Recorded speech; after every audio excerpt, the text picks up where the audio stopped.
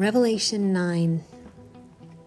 Then the fifth angel blew his trumpet, and I saw a star that had fallen to earth from the sky, and he was given the key to the shaft of the bottomless pit. When he opened it, smoke poured out as though from a huge furnace, and the sunlight and air turned dark from the smoke. Then locusts came from the smoke and descended on the earth, and they were given power to sting like scorpions. They were told not to harm the grass or plants or trees, but only the people who did not have the seal of God on their foreheads. They were told not to kill them, but to torture them for 5 months with the pain like the pain of a scorpion sting. In those days, people will seek death but not find it. They will long to die, but death will flee from them. Locusts looked like horses prepared for battle. They had what looked like gold crowns on their heads, and their faces were like human faces. They had hair like women's hair, and teeth like the teeth of a lion. They wore armor made of iron, and their wings roared like the army of chariots rushing into battle. They had tails that stung like scorpions, and for 5 months they had the power to torment people. Their king is the angel of the bottomless pit. His name in Hebrew is Abaddon, and in Greek Apollyon the Destroyer.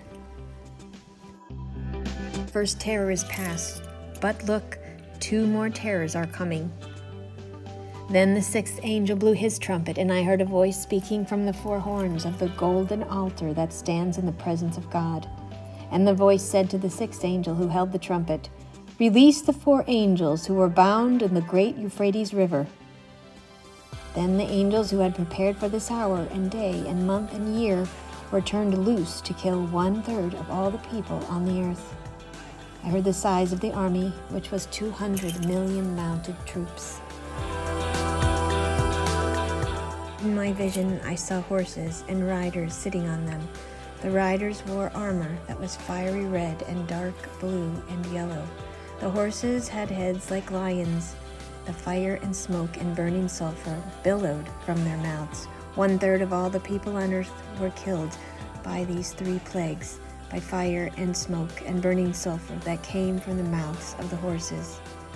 Their power was in their mouths and in their tails, for their tails had heads like snakes and the power to injure people.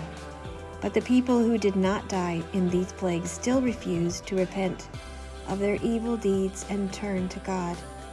They continued to worship demons and idols made of gold, silver, bronze, stone, and wood, idols that can neither see nor hear nor walk.